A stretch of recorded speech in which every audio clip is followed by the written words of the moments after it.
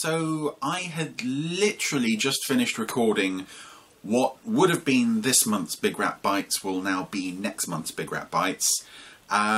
Switch my phone on and there's the news about the fact that Shane Rimmer has now left us. Where do we even start with this? I've had to do this several times on BIGRAT Bytes now, talk about people who are sadly no longer with us. In most cases though, it's been someone who was a part of the Anderson universe, but it was a part. Even though that was, you know, one small part of a much wider and much more extensive career. You know, we will miss Xenia and Windsor, but you could not describe either of those as like a pillar of the Gerry Anderson community. Shane Rimmer absolutely was that.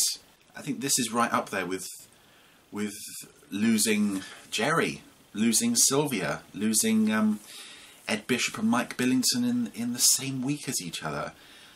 Such a huge loss. And again, it's one of those lives and careers that has touched so many franchises. You've got the Doctor Who and Star Wars and Bond and countless others. But, you know, Scott Tracy is what he will always be remembered for. For anyone else, that would be more than enough. Just playing Scott Tracy would be more than enough of a legacy to leave to us Anderson Knights, whatever we want to call ourselves. But no, it's not just that, because he did other voices in Thunderbirds. He did voices in Captain Scarlet, Joe 90. He was in a few episodes of UFO. He was in Space 1999. He could be heard in a few Space 1999s. 2 episodes of The Protectors, The Investigator, Space Police, Dick Spanner. I've got Dick Spanner. It's just this constant ba-dum, ba-dum, ba-dum, ba-dum, ba-dum. And not only the acting, the voice work, the writing as well. There's like a dozen episodes across the Century 21 era and The Investigator as well, I think, that are all credited to him. And some really good things in there, like, you know, Avalanche and Hole in One, Zeke's Blues, which he wrote with the aim that Tony Curtis would guest star in to play Zeke, and when that fell through, he came in to do it. Yeah, it just seems so wrong to focus in on any one contribution that man made. But you have to come back to Scott Tracy, and you know, the very best episodes of Thunderbirds build to this perfect storm of just nail-biting tension. The building's about to fall down, the vehicle's about to crash, everything's going to explode, the Barry Gray music is building like crazy, and then you've got Scott talking into the microphone. You've got to locate them within the next 2 minutes. And he just manages to wring so much tension and drama out of that voice, and yet made it seem so easy. He just was that character in a way that I don't think too many other actors. I would say Ed Bishop as Straker is probably the closest, where the actor seemed really invested in the role. And that's our childhood. That's my childhood, and your childhoods, and all our childhoods.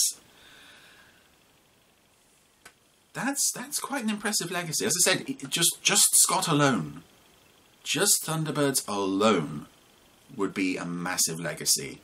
The fact that he did all those other things as well. If you've not got a copy already, I thoroughly recommend picking up From Thunderbirds to Pterodactyls, his autobiography. I have a signed one. Many people watching this do frequent conventions, and if you have, chances are you will have bumped into Shane on the convention circuit at some point over the last, what, 30 years? Possibly longer? And as fun as they can be, it's almost an artificial kind of interaction. You are meeting these people, but essentially you are buying a product, you're buying a signed photo or a book or something. And understandably, there are people who aren't comfortable or who don't understand the sustained interest that people have in the work that they did, you know, decades ago. Shane was the complete opposite of that. Whenever I saw him, and I think I saw him at maybe half a dozen events over the last 10 years, he not only understood the continued appeal of these shows, he seemed to thrive on it. The thought that people who were kids when Thunderbirds was first on would come up to him to say hi, to say thank you for Scott, for Thunderbirds, and to what that meant to them as kids. And they would have their own kids in tow. And he seemed just so enthused by that. Always so warm, so welcoming, so gracious. You can say that again. One of my fondest memories of the second Andercon, the one in Leicester, was on the Saturday night. As the Saturday main day event was shutting down, all the guests were leaving. I was about 2-3 feet away from the door as Shane walked out, and I wasn't paying any attention to him particularly, and then I heard, "Good night, Chris." And I looked over at him, and he was going, and I was like, "What? How do you know me? I know we've met, but you remember me?" And I genuinely think that, you know, chances are if you saw him 2-3 times, he probably remembered us. He probably remembered all of us.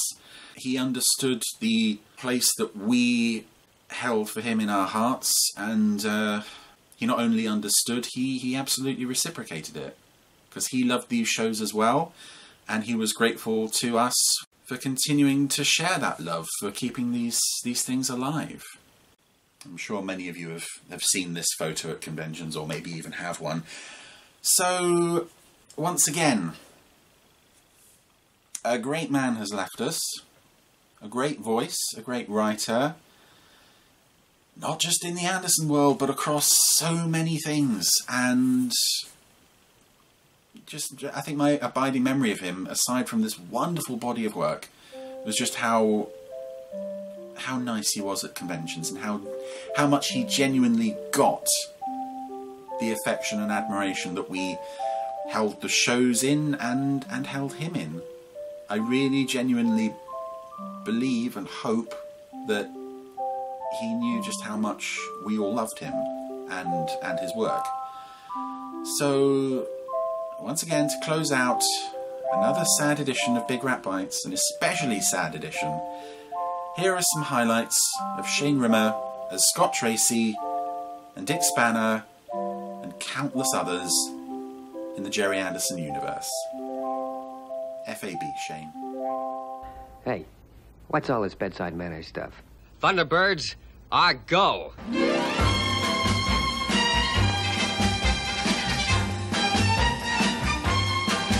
Changing to horizontal flight.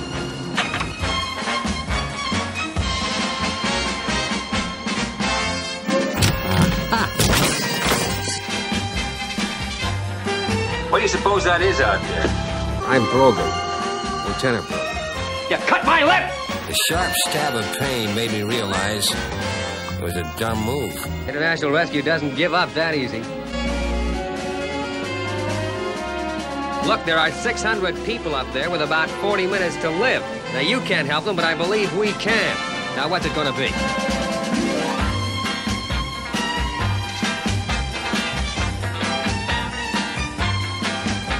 I took the elevator up to the 14th floor.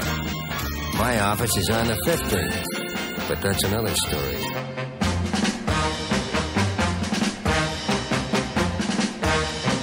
You must not touch my brain. Okay, here we go. Are you going to let them go, sir? I'd say they're in no condition to handle the job. Show yourself, freak! Okay, if you think it's necessary. Yeah. How about it? Well, there's nothing more we can do, sir. We're stuck. Keep going, Wilson. You're not going to stop us now. Hey, sometimes us old-timers be a bit handy, huh?